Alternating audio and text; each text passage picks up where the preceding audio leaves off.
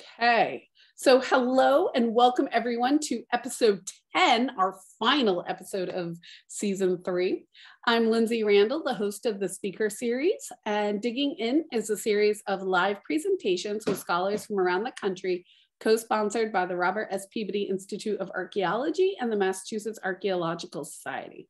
We are going to begin today with a land acknowledgement for the land that the Peabody Institute and its school, Phillips Academy, are on. Phillips Academy occupies the land of the Pennacook and Patuxet people and the lands of the contemporary Abenaki, Massachusetts, Wampanoag, Wabanaki, Pokanoket, and Nipmuc nations. We honor all Indigenous peoples who are here now, have been here from time immemorial, and will be here in the future.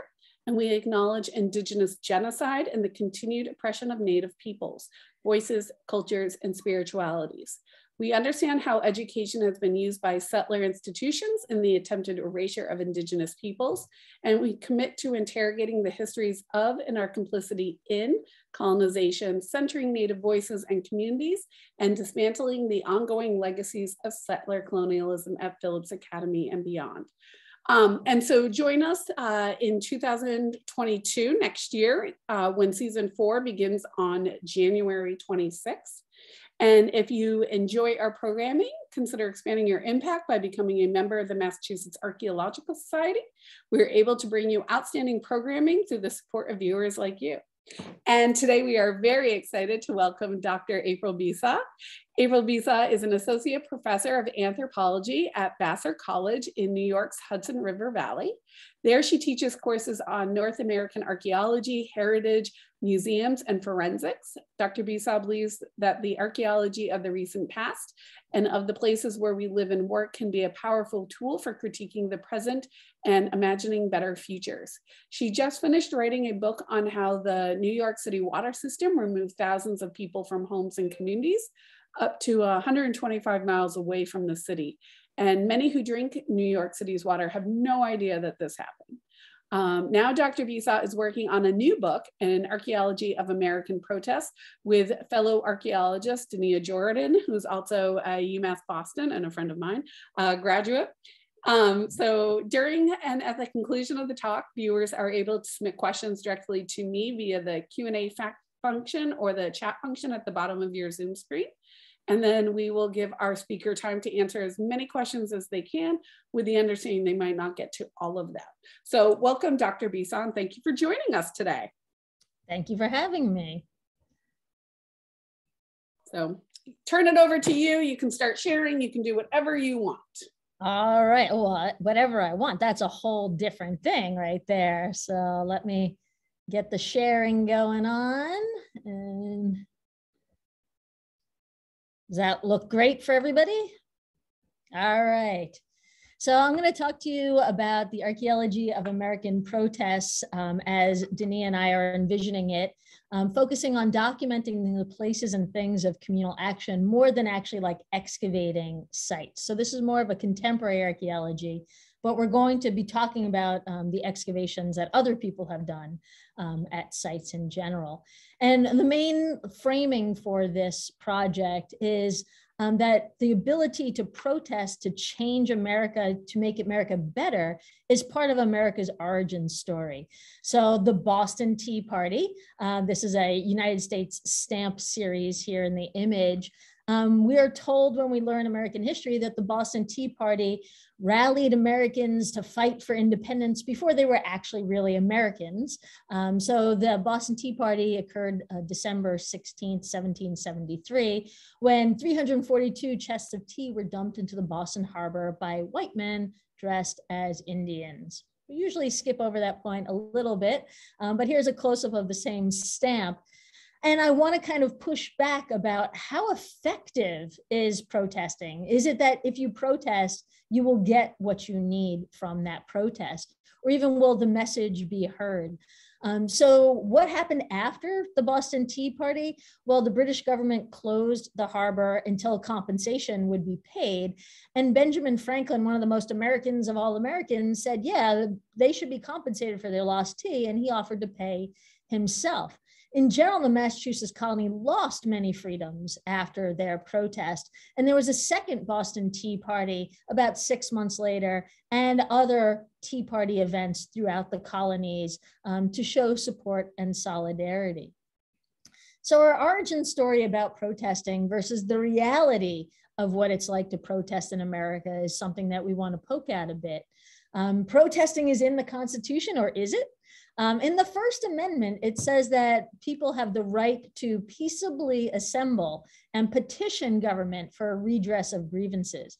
So a lot of protests get labeled non-peaceable, and therefore they are not allowed to happen, which is why you see law enforcement involved in a lot of protests and protesters getting arrested constantly.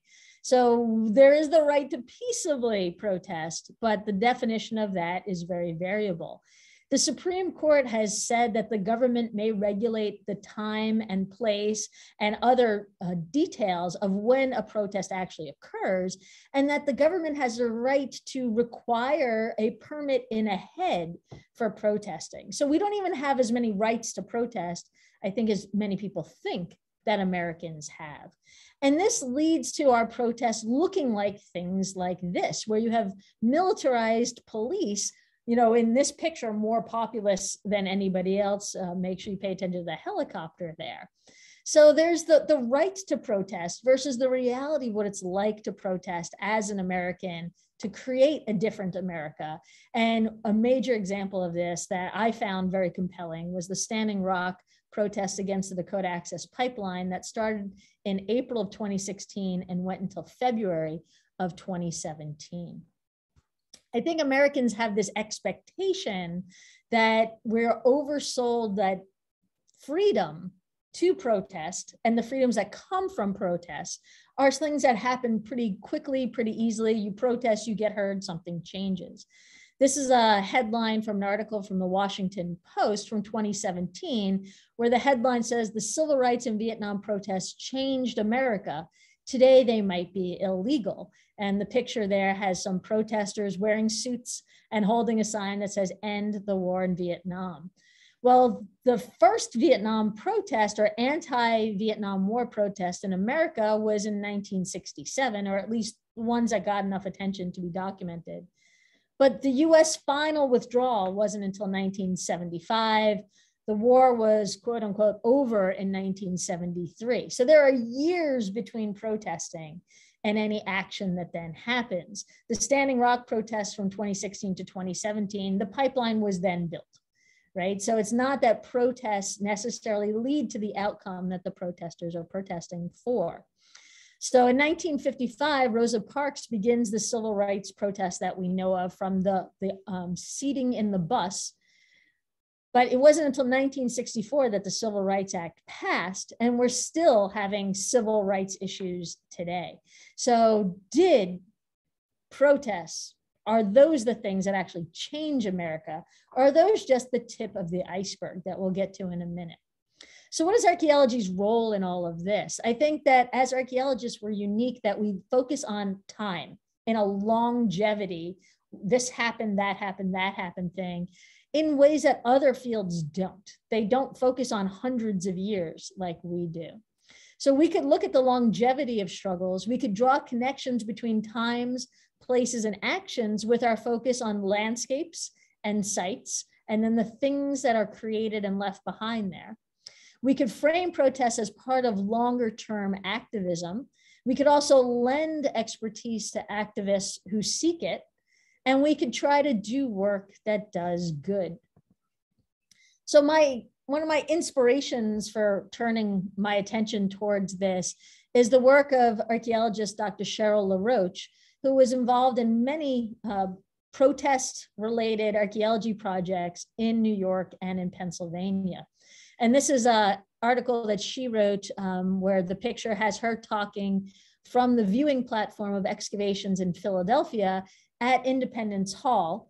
What was going on there was that the US government's National Park Service was creating a new Independence Mall feature there, and they were going to be building on what was the site of George Washington's presidential mansion, when he got moved from New York City to Philadelphia, when Philadelphia was the temporary capital of the United States. And as part of George Washington's removal to Philadelphia to establish the presidential mansion there, he had asked for a smokehouse to be refitted so that it would actually home some or all of the 9 enslaved Africans that he was bringing with him. So American history does not tell us that George Washington had enslaved people at the presidential mansion, right? They don't tell us their stories. So it was local activists in Philadelphia who started protesting and pushed the National Park Service to do archaeology to try to find whatever can be found out about the realities of the lives of those enslaved people there. So Cheryl was part of that and talking on that platform there. But she was also involved with the African burial ground discovered in Manhattan in 1991 and in the lesser known 227 Duffield Street in Brooklyn, New York. In 2004, local community activists got to Cheryl through the Society for Historical Archaeology, seeking help for saving a house that was linked to the Underground Railroad and to prominent abolitionists. And they were seeking archaeologists' help to save the building that was going to be demolished by eminent domain. So just in February 2021 was this press conference where one of the activists is announcing that the building was saved. It's now a New York City landmark. But it took from them reaching out to her in 2004, and I'm sure their efforts started earlier than they reached out to her, all the way till 2021 before that building was saved. And it's written about in this article that Cheryl wrote, Archaeology, the Activist Community, and the Redistribution of Power in New York City in 2011. So these people are behind the activists are holding signs that link 227 Duffield to Black Lives Matter. And they're holding signs that say Black history matters, Black landmarks matter, preserve Black history. So again, there's this kind of chain between these activist movements. But the goal for 227 Duffield is that it's going to be known as 227 Abolitionist Place. And it's going to become a museum about abolition and Underground Railroad. So 2 quotes from Cheryl's 2011 article that I feed off of and draw off of is she said that important African-American historical and archaeological sites frequently emerge only after lengthy public protest. So it's that protests are what's causing the archaeology to happen, right? So that's one way of looking at archaeology and protests. She also said that in her work with activists that archaeology feeds the hunger for a usable past, which is something that I think really frames archaeology in a different way than it's normally framed. So where she's doing archaeology with activists, and therefore it's part of activism, I started thinking more about the archaeology of activism. And can we contextualize and connect protests to the larger struggles that many Americans believe are over because they stopped hearing about it in the news? And we could use our archaeological sensibilities to critique the layers of what remains, right? So Independence Hall's National Park is on top of slave quarters, right? And that's powerful and archaeological at the same time. We can find places and things that unlock these sorts of stories that also tell about the toll that protesting takes on activists, why you don't see what's happening after the protest camps got closed down at Standing Rock. There were still protests, but it wasn't making the news. You also can see more of those underlying social movements that continue to get a better sense of how protesting doesn't lead to immediate change. So who doesn't like an iceberg meme? So the protests that you see in the national media are just a little bit of, all the protests that go uncovered, which are just a little bit of what all the dedicated activists are trying to do, which are in response to social movements, which are in response to some injustice. And ideally, we want to get to all of that to understand what it's like to protest in America and how America really does change or doesn't change. So my work with the Standing Rock protest I didn't go there and I didn't excavate there and I didn't take artifacts away from them. what I was doing was looking at all of these layers of information that was created through media. And I'm on Twitter, and the no DAPL or no Dakota Access Pipeline hashtag was trending for a long time. And then people started this yes DAPL or yes Dakota Access Pipeline hashtag. And it was very fascinating to see the ignorance behind a lot of what they were depicting. So I'm just going to share two quickly with you here. Remember, you're only allowed to peaceably protest. So here, Tammy tweets a picture saying, oh yes, another peaceful protest, pretty much trying to say these should be shut down because they're violent, because a protester somewhere, this doesn't look like it's actually at Standing Rock, is holding the sign that says, kill the pilgrims, save the water. So this isn't really to incite violence of murder nowadays. It's hard to find these pilgrims to kill them anyway. It was really hearkening back to kill the Indian, save the man, which was the government policy of the United States in the late 1800s and the early 1900s. So this is like sarcasm here, but you have to understand that history. Another tweet that I thought was showing the problem, but also how archaeology could help, is this. Both the image says there's a map, and at the bottom it says, it does not make sense, does it? And then the person tweeting it also says it doesn't make sense. So they're really trying to reinforce that these protests are nonsensical. And the map shows that the pipeline in red is outside of the Standing Rock Reservation. So they don't even have any reason to protest, really, but that it also crossed water elsewhere. And why weren't they upset about that? But this is a map that geographer Carl Sack created, and he changed it a little bit so that I could use it in my article that I published about this. That here, the pipeline is the solid black line.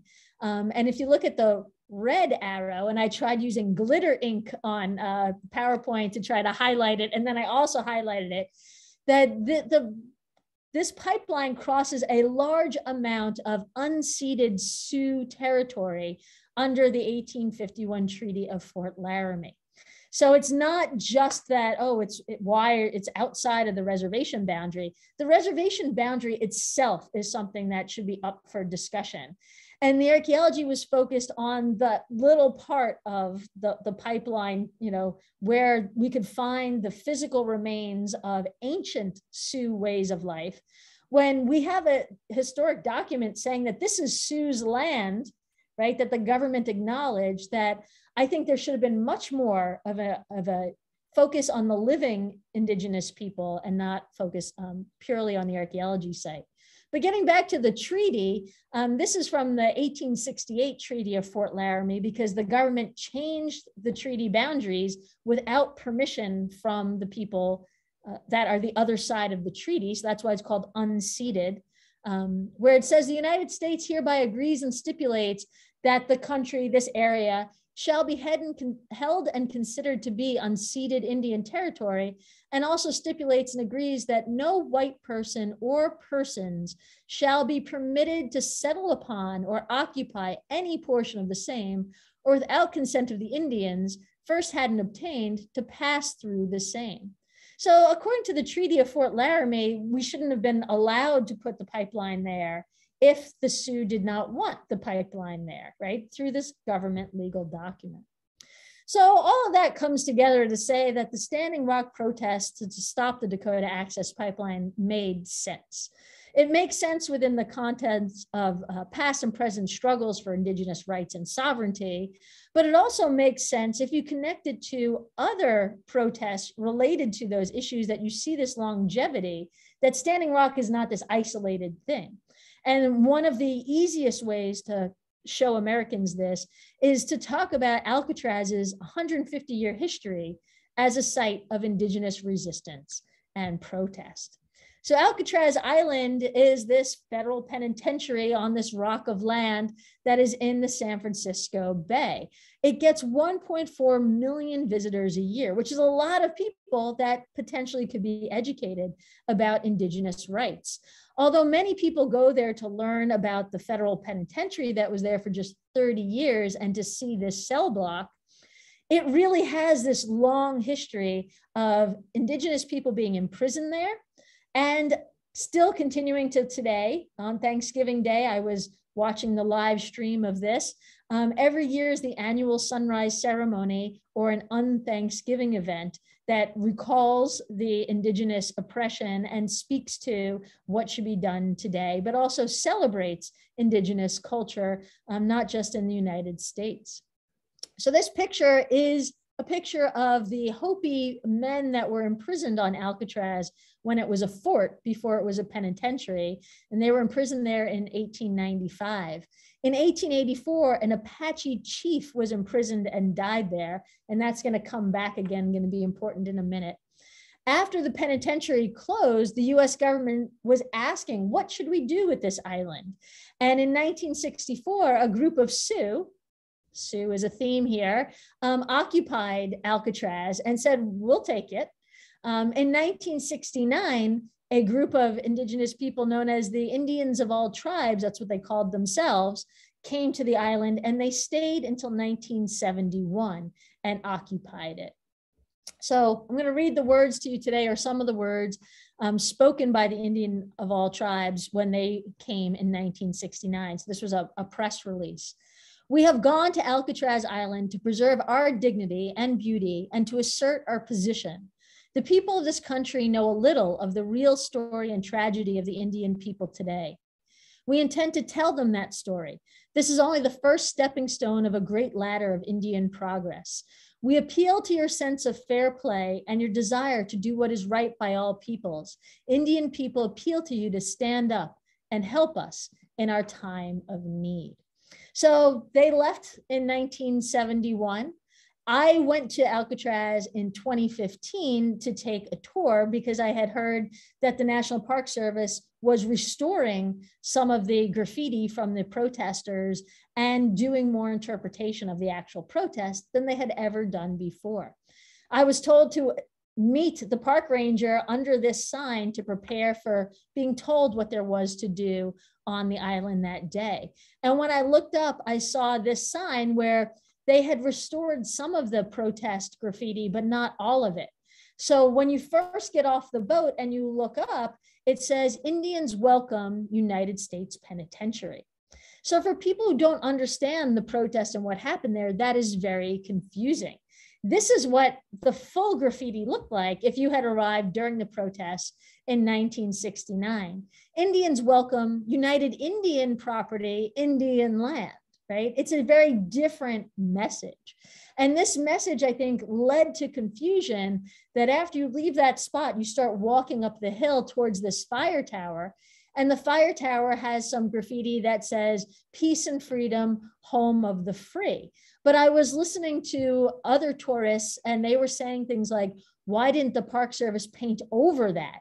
Instead of understanding that the Park Service was helping to restore it. And the people restoring it are veterans and their descendants of the occupation.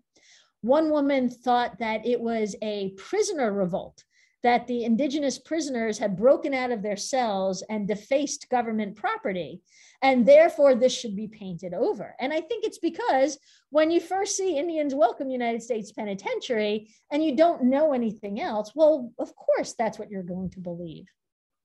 When you leave the cell block, if you go out the door, turn around and look up, there's this, what could be a subtle thing that you miss, an American eagle flag and shield, but the eagle is also a native symbol, not just an American symbol.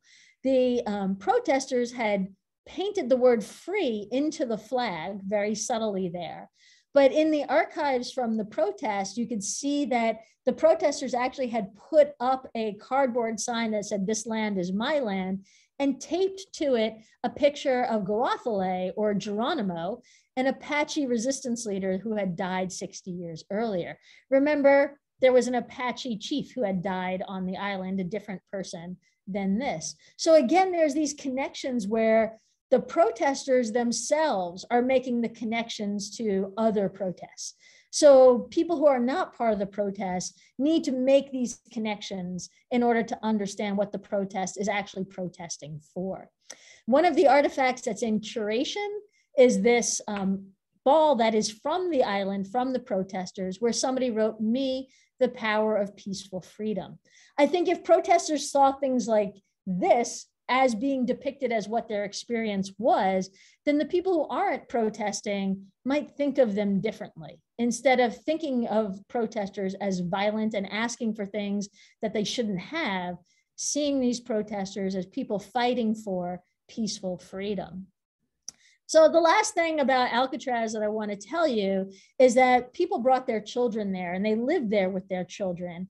And one of the things that they did was establish a school, the Big Rock School, during the protests. So this again shows that this isn't a violent act. This was trying to make a political movement, to try to live a better life.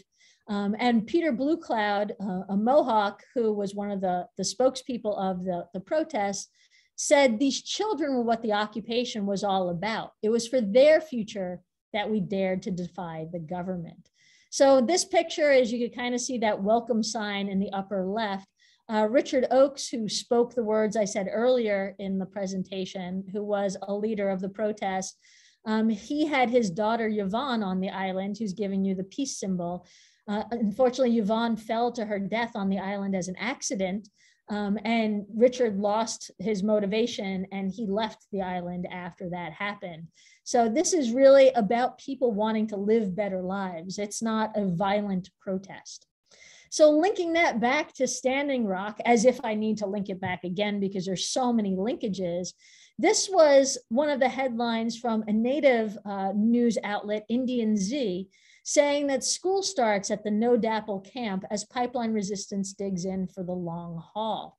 So Standing Rock had schools, Alcatraz had schools. What would the protests have been like? Would there have been lots of Yes Dapple hashtags if these were the kinds of images that people saw of the protesters, instead of images of militarized police trying to force protesters to stop? And I worked with my department administrative assistant today to identify that toy. That is Twinkle Sparkle of the My Little Pony, right? This is a child with a toy and a mother. These are who the protesters are. And I suspect that they would also say that they're doing it for the children. So to wrap up, I think the archaeology of activism can contextualize and connect protests to larger struggles that Americans may believe are over by critiquing layers of what remains and finding places and things that unlock stories of the toll that protesting takes on activists and the underlying social movements that continue. So the book that Dania and I are working on, The Archaeology of American Protests, will explore America's relationships with protests and protesters through struggles for self-governance, especially through Indian nations, for equality, we're going to include African-American and anti-patriarchy protests, and for prosperity, for socioeconomic issues, for labor issues, and for environmental issues. That's what I got. Perfect. Thank you. That was awesome. So people can send in their questions via the chat or the Q&A function. We've already had a few comments, such as the Fort Point staff at the tip of San Francisco are also doing some work on these topics for their visitors. Natalie says, read the book There by Tommy Orange, which is a really good one. Some of our, at Phillips Academy, some of our English classes actually have students read There. What was the most surprising thing that you learned while doing this research? That's a question. Yeah, I keep finding more and more linkages, and this is in a lot of the literature on social movements in general, that there are people whose identity is to be an activist, and they move from issue to issue, but it's not moving from issue to issue and in that they're kind of like flaky and just want to be a radical, but that in so many issues actually link to the same underlying thing that they care about, right? So like, if you are protesting against the Vietnam War, are you an anti-war protest? Are you a women's rights protester, right? All of these things. Are you an environmental protester, right? War impacts all of these things. So there's so many connections that even somebody who's interested in these connections didn't necessarily see before just starting to scratch that surface. Okay, we have another question is about how many of these sort of forgotten protests and locations have you looked at? We're starting with finding where archaeologists have done work. So as we find that an archaeologist has done work on something, then we're uncovering it that way. For the article that I published on Alcatraz and Standing Rock, my research assistant, who was a Vassar student, looked at hundreds of Native American indigenous protests and looked for any protest that mentioned Alcatraz, and we created a pushpin Google map. And I think there was something like 70 protests on that map that said that they were inspired by Alcatraz. So that's a lot. And there's so many of these pipeline protests that are going on today that some of my students have done projects on, so I've learned more about them. So I would say I couldn't even like total how many there are. There's so many protests past, present that are going on and have gone on, but I would say that I was the most not knowledgeable about the LGBTQ protests history, that starting with the Stonewall in New York City and working backwards from that, have been finding a lot. And we're running into when is something just resistance and when is something a protest. So for African-American and gay communities establishing enclaves, right? We're not labeling that as protest. We're labeling that as resistance. And, you know, partially because the book has to end at some point, but we're seeing protests as when you're trying to get public attention and attention of the people who have the power to change something versus, you know, me existing is protest. I'm not saying that that's not legitimate, but we would never, everything would be a protest at that point. Sort of going along with that, are you guys going to be looking at sort of any protests related to like the farm workers and sort of that area, you know, history of like California and stuff? So the things we have right now is that are our primary focus, and things are unraveling as we're doing our research, is that in the fight for self-governance, we're focusing on the Pueblo Revolt, the Ghost Dance, which Ghost Dance was very big at Standing Rock, Red Power in general, but primarily through Alcatraz. For the fight for equality for African-American sites, we're looking at abolitionist and Underground Railroad sites, especially Beacon Hill that Dania has lots of knowledge and expertise on. For civil rights, we're looking at the Brown versus Board of Ed school that is under the National Park Service. Also the Tulsa Race Massacre, that great work is being done out there. And Black Lives Matter being curated at the National Museum of the African American Heritage now, that new museum and their new way of curating things, where they're being criticized for curating things as they're happening. For anti-patriarchy, we're looking at suffragist sites and sites of reformers in general. I've just been dealing with utopian communities this past weekend, but we're also looking at bodies under anti-patriarchy. So we're trying to find the abortion, the Me Too, the missing murdered Indigenous women sites, and then the Stonewall Uprising I had already mentioned. For prosperity, we're primarily looking at Bacon's Rebellion, which can be seen as a middle class rebellion. The Ludlow, Colorado Coalfield War Occupy protests that lots of archaeology has been done on. Then the Occupy Wall Street protests. And then for environmental protests, we're looking at nuclear disarmament, specifically the Nevada peace camps, the water protectors, such as at Standing Rock, and getting a little into climate marches and how climate marches seem to be something that archaeologists aren't paying attention to. All the archaeology about climate-related issues is very focused on that archaeologists have to remain objective scientists, which is very different from the archaeology of all of these other things, right? So we're gonna kind of peel at that there isn't a lot of archaeology going on about environmental issues, other than we need to document how the planet is changing, instead of thinking about, you know, the things that people are asking for.